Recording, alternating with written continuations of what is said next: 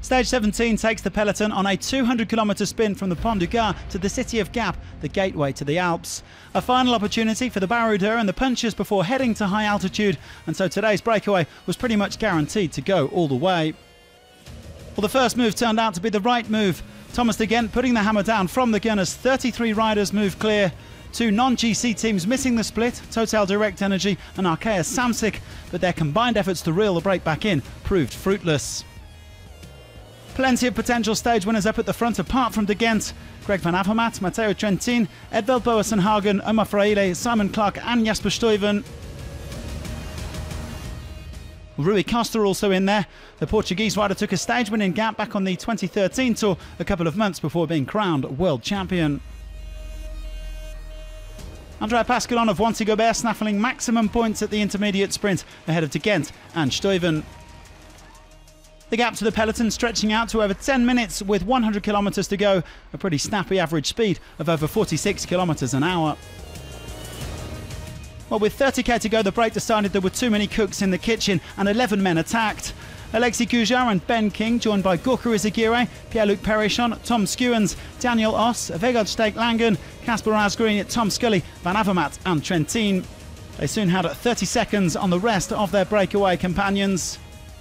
De Koning Quick-Step setting a nice easy pace in the peloton with the gap well over 15 minutes by this point, because the racing was up at the front. Trentin going solo on the final climb and Perichon was the only man able to give chase.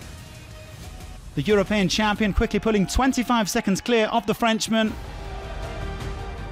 And he still had around 30 seconds in hand by the time he reached the summit.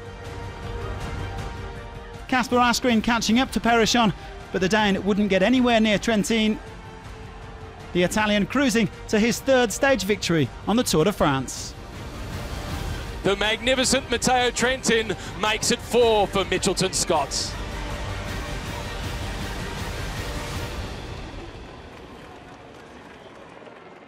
Well, Trentin 37 seconds clear of ASGREEN with Van Avermaet sprinting to third.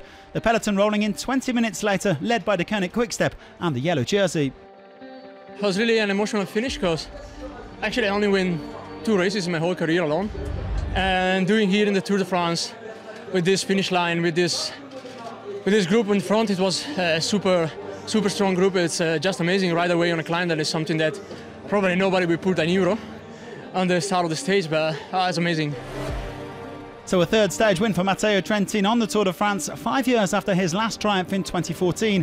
The Italian simply too strong and too smart for his breakaway rivals. It's a 4th win for Mitchelton Scott, and that puts them level with Jumbo-Visma on this tour. 15 of the 22 teams in the peloton still haven't tasted stage success this year.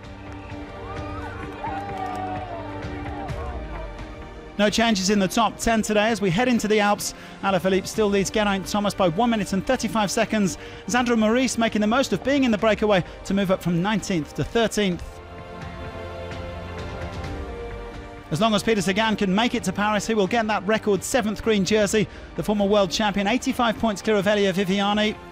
But the battle for polka dots starts tomorrow. Tim Wellens with a 14-point lead over Thibaut Pinot before hitting the big climbs.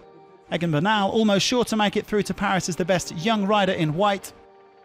And as for Julian Alaphilippe, it will be a 13th day in yellow tomorrow, but will that bring him luck in the Alps?